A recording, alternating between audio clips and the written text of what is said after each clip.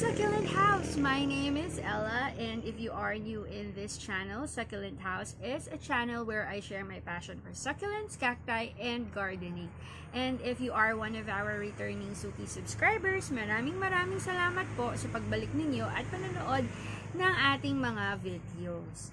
And if you are into gardening, succulents, and cacti, don't forget to hit that subscribe button and also that bell notification so that you'll be notified every time may bago tayong video.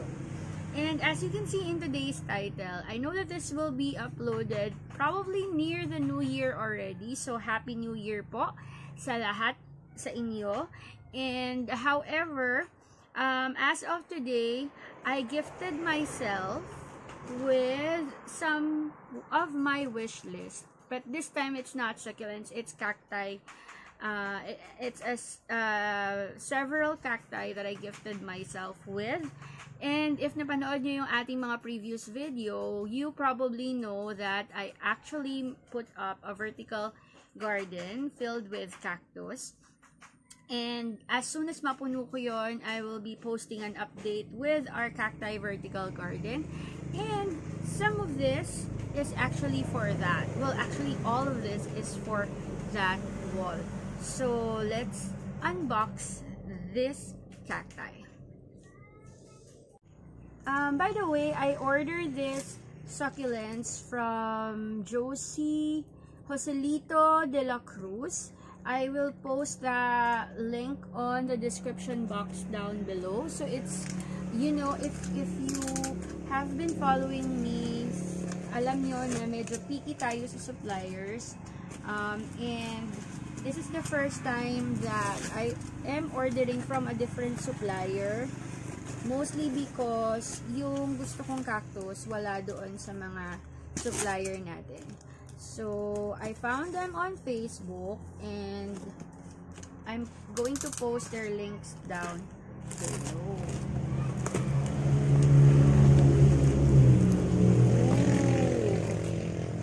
So, ang ganda ng pagka-package niya. At hindi siya gumamit ng tissue. Mostly it's newspaper. So this is the first one. Oh wow! I did not order this stinky. So meron tayong freebie. Pagbukas agad natin, meron tayong agad na stinky. So thank you so much, supplier. Thank you so much, Mr. Joselito de la Cruz. Wow, I like it. I love him already. So yun. As just a side note, hindi ako talaga cacti collector, but I'm just starting. I just wanted to add more varieties. Usually lahat ng nabili natin before is common cacti lang. So some of this I think uncommon na itong na-order ko or rare, pero I'm not sure. I'm not really particular whether it's common or rare. Basta gusto ng mata ko. So let's open this first one. Oh wow! I did not expect that this will be this big.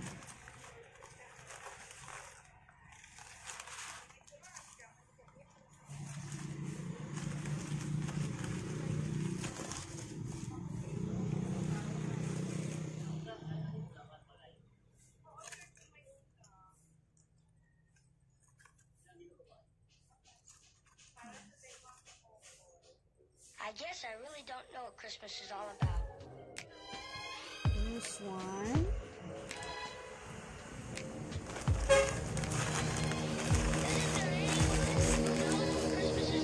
So, guys, hindi ko alam kung anong name ito. Pero ang ganda niya in person. I think camera does not do justice. Pero ang ganda niya talaga. So, if you guys know what is this, please let me know. Maybe this is a euphorbia. I'm not sure. That's the first one. Ang ganda. Jack Frost nipping at your nose. So offering. Oh wow. Ang laki niya, guys. I did not expect it to be this big. So ito yung hand ko. Tapos ito. Meron lang. Dumi lang. Meron lang black spots. But I think okay pa naman yung cacti. Okay naman siya sa taas.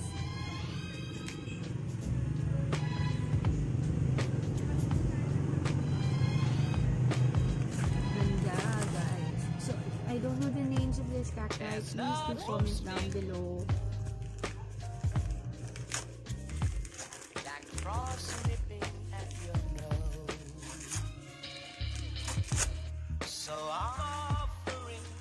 Wow, ito ang ganda na.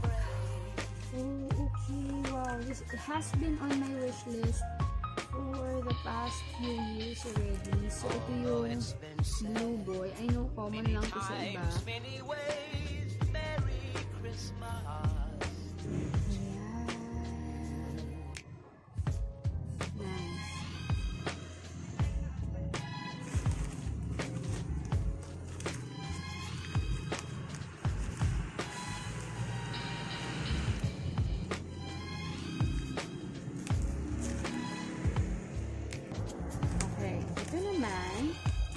Parang below.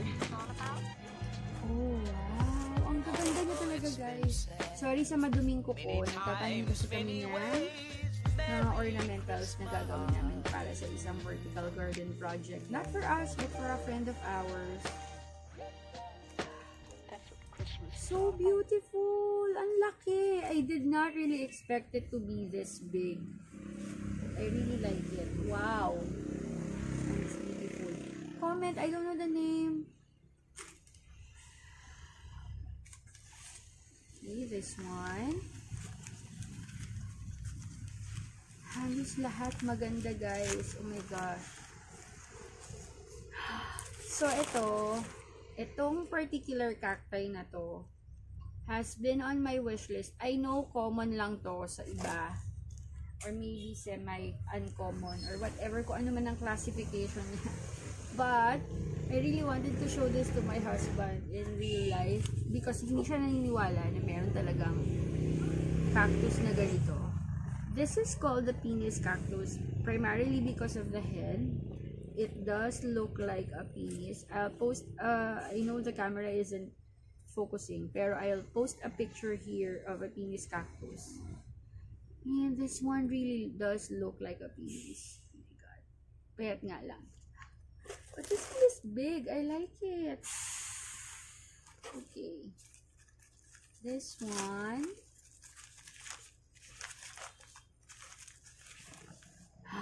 Ouch. Okay. Wow. So, remember I mentioned in few of my videos that I'm not gonna unwrap everything kasi masakit makadagit itong bokasana. This is a mammillaria bokasana. Mine is very big already. Marami na siyang baby. Unfortunately, namatay. And this one is huge. And meron na rin siyang mga babies sa loob. So, I'm not gonna open it up. This one is very nice. So, one.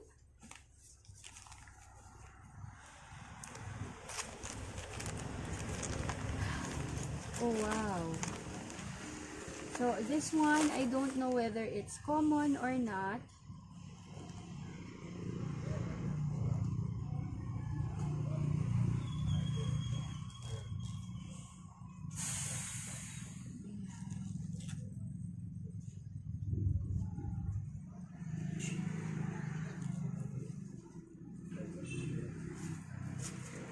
Ayan siya, guys. Nakakatakot hawakan kasi ang daming thorns. Pero, meron lang akong napansin na konting defect dito or sakit. Parang nagrarat. Nag-umpisa yata itong magrat. So, if you guys have cactus friends, plant tubers, na mahilig sa cactus, please help me. What should I do with this one? I think nag-rot pero nakabawi naman yung cactus. So maybe with overwatering. Pero iikot ko lang para makita ninyo yung ayan. So please do let me know, can this one still be saved and what should I do if you have any ideas how to save and rescue this beautiful specimen right here, please let me know in the comments. Ito naman,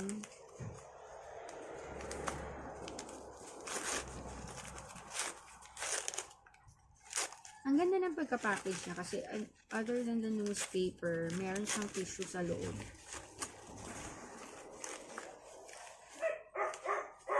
This one is really small. Ooh! This one, I got it for 100 pesos.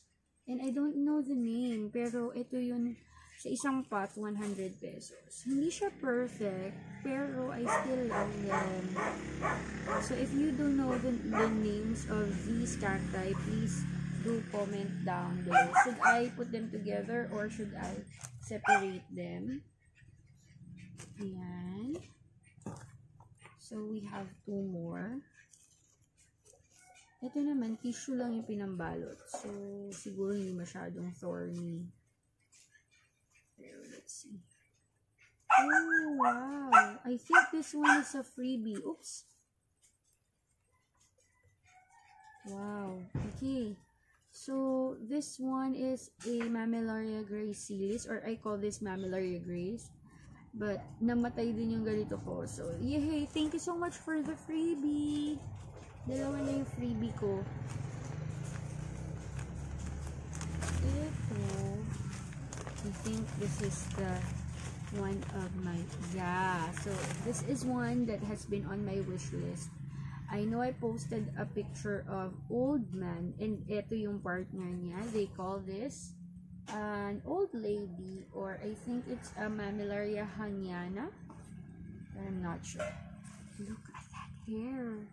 So if you've been following me for a while, you know that I am a sucker for anything that's hairy, whether it's succulent or a cacti. So yeah, that is it. Wow, thank you so much, Mr. Supplier, for the freebies that I got.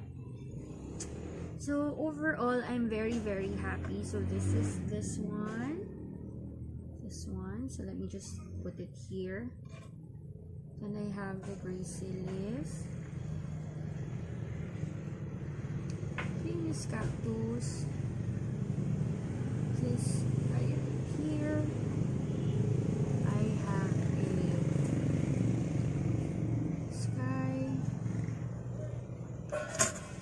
So I think pareho yung nangyayari dito and dito. So please do post the comments down below on how I should treat this.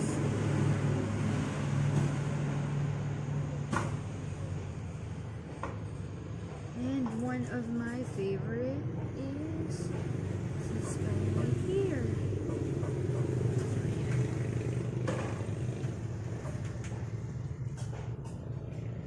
So ito na lahat. We've got 1, 2, 3, 4, 5, 6, 7, 8, 9, 10 cacti. Plus, oh, this one. It's the freebie. Saan ko ba nilagay yung aking free stinky? And meron tayong free stinky. Oh, napansin ko din, meron ding problem ng konti yung stinky. Pero sa tingin ko makakabawi naman itong mga stinky na. So, ayan siya lahat. 1, 2, 3, 4, 5, 6, 7, 8, 9, 10, 11, 12 cacti. So thank you so much for joining me today. Let me know if if you have any suggestions, tips, or anything else that you want me to know regarding today's unboxing. Thank you so much for joining, and I'll see you on my next video. Bye!